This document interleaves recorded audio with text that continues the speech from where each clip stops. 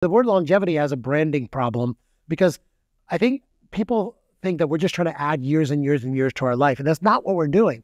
We want to add health span to your life. Some people think that because you're interested in longevity, living long, extending your life, that you are in some ways deluded into thinking you're going to live an extremely long time, 100, 120, 150, or even longer than that. You nicely say it's all about health span, which is just really optimizing the number of healthy years that Exactly. we have. This isn't just lifespan, number of years that your heart is beating. It's enjoying life, doing what you want to do with, if you've got children, your friends, if you want to travel and pursue a healthy career. It's all part of living. Yeah, and I would argue your life actually doesn't end when you die. Your life ends when you develop Alzheimer's. You can't recognize your family. Your life ends when you're not mobile anymore because maybe you have a broken hip that doesn't heal, or your life ends when you get diagnosed with end-stage cancer. Those are, in my mind, also life-ending events. And